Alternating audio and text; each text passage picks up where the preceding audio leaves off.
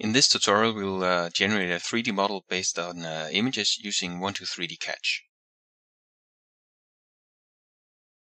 We'll export the model to OBJ file and import it into Rhino.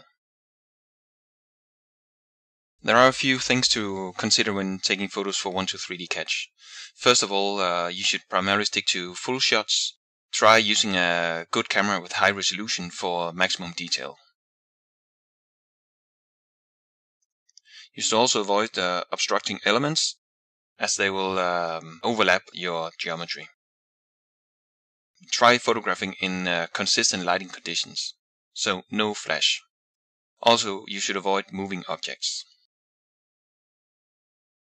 Due to the nature of transparent and reflecting surfaces, they will look different in every shot, and as such they will most likely produce errors in your geometry. Also, repetitions can confuse the model generation. Start by loading your images.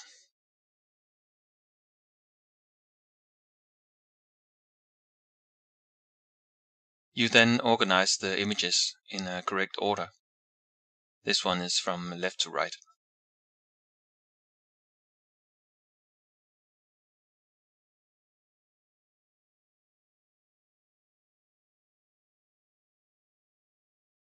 So, create the project. You need to add a project name, supply your email, add a few details.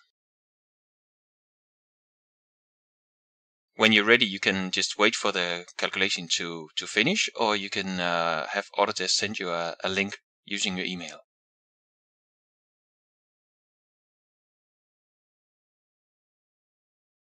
So this is a file. You can see we have the 5 photos in the bottom of the screen. And using the Orbit tool, you can examine the model.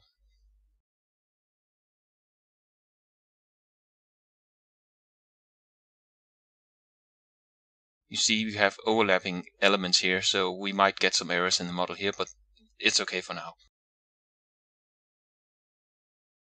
Now export as OBJ file. First supply a file name. I'll use NP14. And then select the OBJ file format. Click OK. Now we're in Rhino. You import the file. That's the one. Click OK. And I'll just use a shaded viewport.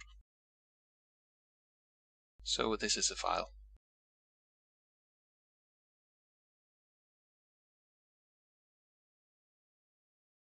If you wish, you can rotate the geometry so it's not at an angle like this one.